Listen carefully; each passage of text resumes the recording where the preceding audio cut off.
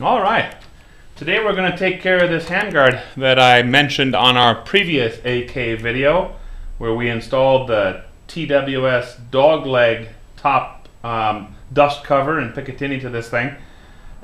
We had some trouble with the ATI top part of this handguard. Not really too impressed with this bottom part of the handguard either. The ATI stock and pistol grip, very, very nice. That's nice stuff. But we had to do something with this.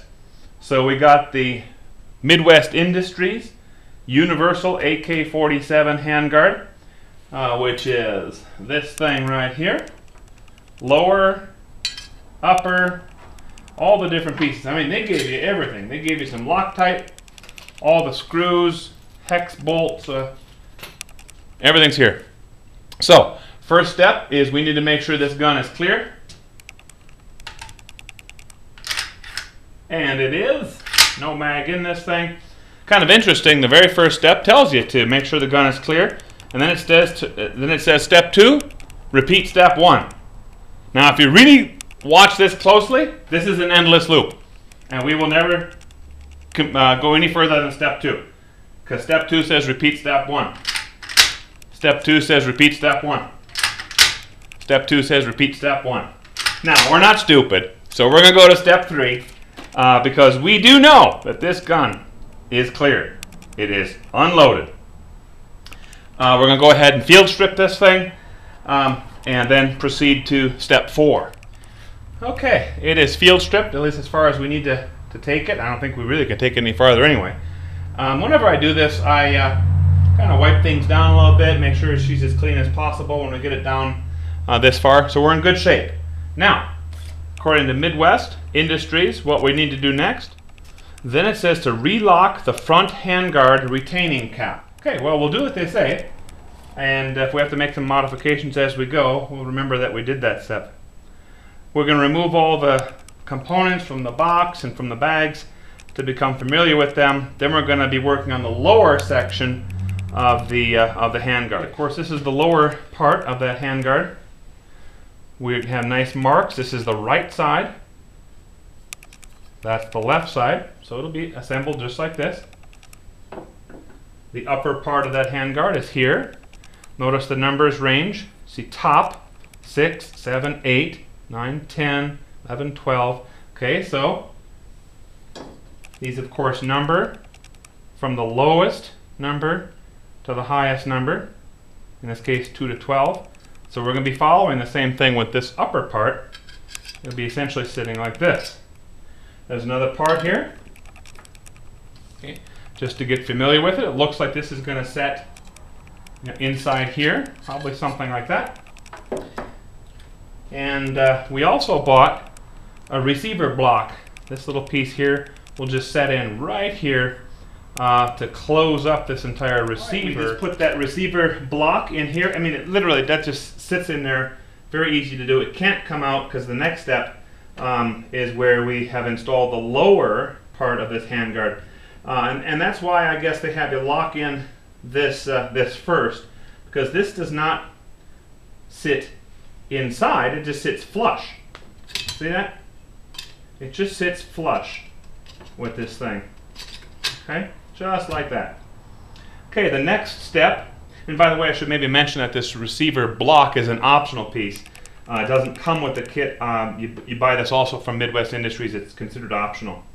So now this is called the handguard clamp, and we are going to place this on this lower section of the handguard and start the provided screws in here, finger tightening them only at this point. And also they recommend using the thread lock, the Loctite. So we got the 4 screws in here, and we're going to set this thing down like this. Now notice that there's 2 sides. This is the side where the barrel sits. This is the side where the gas tube sits. And we have 4 screws we're going to be using. That's these here, bolts actually. And we're simply going to use one of their provided hex keys. You probably already have one of these. And this will just go in here. But before we do that, we're going to put on a little bit of Loctite. All right, now I just hand tightened this, you know, just got it a little bit snug. That's all I did. And now what they're telling you to do is to take the top part of the handguard, again, lower numbers toward the trigger, toward the shooter, let's say, higher numbers toward the muzzle. And you're going to line up these holes. And you're just testing for fit here. Okay, so those holes line up very, very nicely. Nothing wrong with that. And what they're also telling you to do is to take a look as if you're aiming down this thing and make sure that it's relatively even. Okay, make sure that it's even, this radius here, that radius there, with this front sight. Now we might have to rotate this whole thing a little bit this way, like this, because it looks like it's a little bit uneven right now. We're going to go ahead and do that, get that just right, and then go to the next step. But I also want to point this out. Notice at this point there's a huge gap between the upper part and this existing part of the receiver itself. Don't worry about that. It won't look like this because what's going to happen is this part of the gas tube is going to fill that, and you really won't even notice it once it's in place. Now with this kit we have two very small set screws right there. This is one of them, and I have the other one in the container so we don't lose it. Now this is the end we're going to work from. Alright, just like this, see? The other end has a bit of a point to it.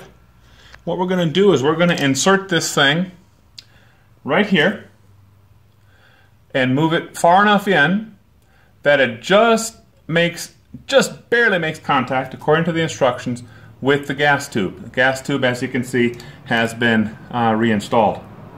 So a little bit of Loctite on this. This is considered an anti-rotation device, it says.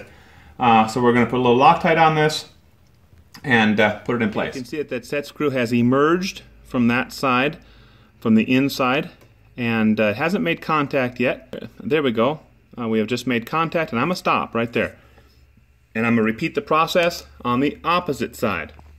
Okay, we're on step 12. Again, going back to the upper handguard. We're going to put this back in place. Okay, now it's a little tighter to fit over everything here.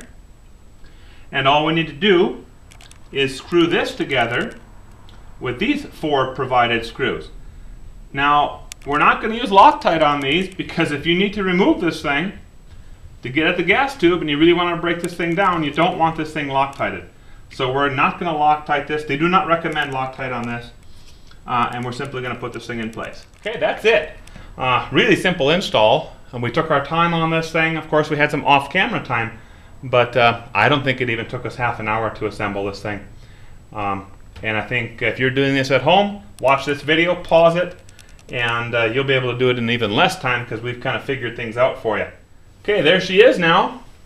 TWS Dogleg, Midwest Industries Handguard. This is excellent. I think this whole thing is going to work out really, really well. I mean, you've got Picatinis in the bottom, left and right on the top. Really cool stuff. We'll give her a try next time we go out, see how everything works.